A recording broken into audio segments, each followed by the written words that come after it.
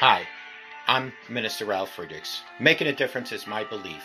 Here's my challenge to everyone. I just want to challenge everyone, a challenge I'm also trying to live out.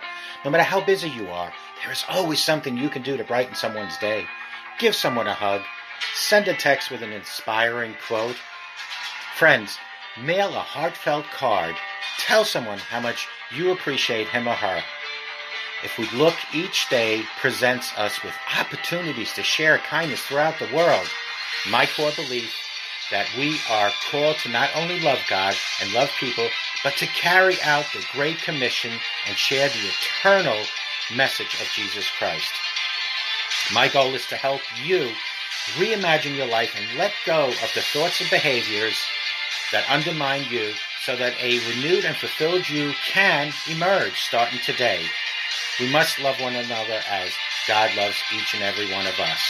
To be able to love, we, my friends, need a clean heart. Prayer is what gives us a clean heart. The fruit of prayer is deepening of faith, and the fruit of faith is love. I hope each and every one of you remember to show compassion and have a great life ahead of you with Jesus Christ. Hello, my name is Ralf Friedrichs. I am an author, an addiction recovery coach, a life coach, and minister, and the host of this show, the Take Your Life Back Today radio show. You can see a video version of this if you go to YouTube under the channel, Take Your Life Back Today show. Listen to us on iHeart Radio, iTunes, Google Music, Amazon Music, and other digital platforms available in your area.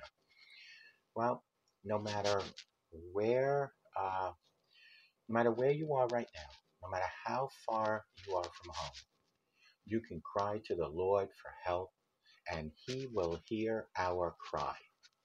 Wherever you are, you have access to the throne of grace, where you'll will find help in the name of God and in time of need.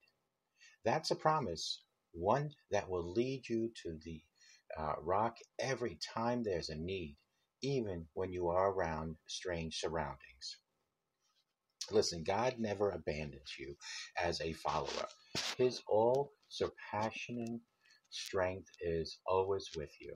So no matter how overwhelming your heart may feel this morning, it must be lifted up to the God in prayer.